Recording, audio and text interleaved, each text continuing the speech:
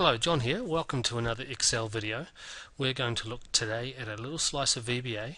Now VBA's got all sorts of cool applications and this is one of them.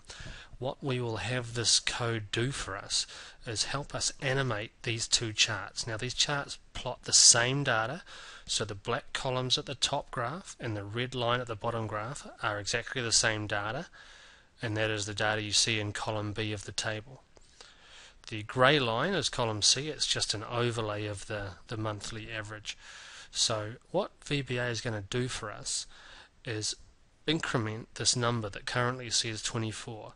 Now 24 is the total number of rows in this series, so there are 24 months of data that we're looking to plot. If I go up into the Formulas menu, Name Manager, we will see that I have created 3 dynamic ranges, and if you've watched some other videos you would have seen this before. Using the offset function inside the Name Manager wizard, you can create dynamic ranges that point to a cell. In this case they point to E4. Now what E4 does, currently says 24. E4 determines how many points of data the graph should be showing. So if I change that to 8, it'll show 8 points of data. And I'll put it back to 24. So what this macro is going to do, if I hit it now, we'll see.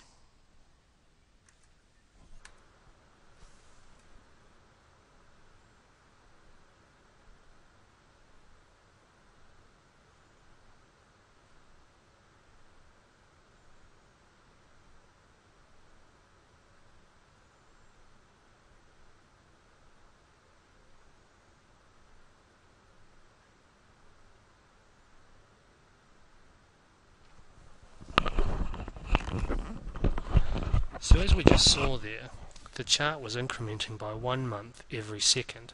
So the VBA function that we were looking at is simply a very small bit of code, and the key part of it is down here. Sleep 1000. That's 1000 milliseconds, and what we want it to do is simply increase the value of I, which is in cell E4, by 1 every time it goes through the loop. So as you can see, a little bit of VBA, quite a useful way to make an animation of a chart that might be useful as you're presenting some data and just to wow people a little bit more. Come back next time.